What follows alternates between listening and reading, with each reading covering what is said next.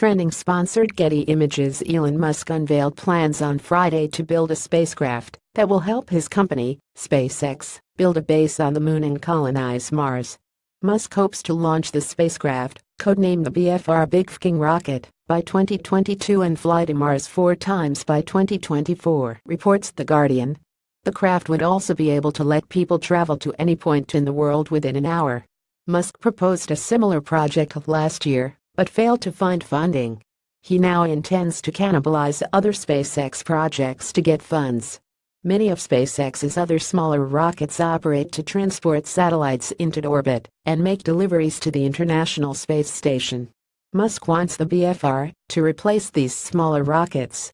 SpaceX is also trying to cut costs with reusable spaceships and aggressively pursue more economical designs. It's really crazy that we build these sophisticated rockets and then crash them every time we fly, Musk said. This is mad. He said his company has also been able to take advantage of comparatively low fuel prices to keep costs down.